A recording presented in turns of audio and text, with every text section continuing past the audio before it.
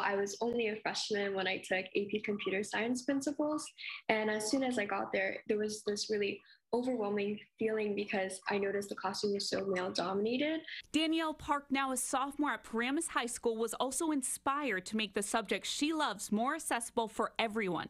So at 15 years old, Danielle became an author. I decided that I'm going to create a book that's going to be gender neutral so that anyone with a passion to learn can just pick up my book and start at a very young age learning computer science. Park's self-published book on computer science fundamentals came out in April and is titled Under One Condition, An Introduction to Computer Science Principles in Programming in Python. I really wanted to reflect what the high school curriculum is like in computer science so that students who get my book can really prepare to excel in high school and really feel confident in their computer science abilities. For 6 months, Park spent a few hours every day on top of her coursework developing the book, which even included designing the graphics. But she did get an assist from her younger sister, Sophia.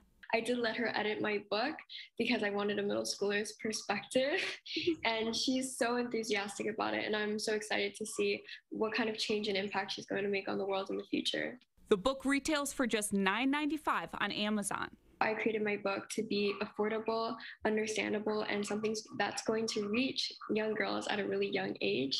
So I did this by creating my program based on the curriculum of my book. And I also made my program free so that any girl in Bergen County can participate. Park founded a nonprofit called Bergen Code Hers, and through it will teach an 8-session summer boot camp based on the curriculum from her book. Just inspiring even one person and just helping one person along their journey means so much to me. As for Danielle's journey, which is only beginning, she somehow manages to find time to lead her school's STEM club and recently organized the first ever science fair. Jennifer Williams, Fox 5 News.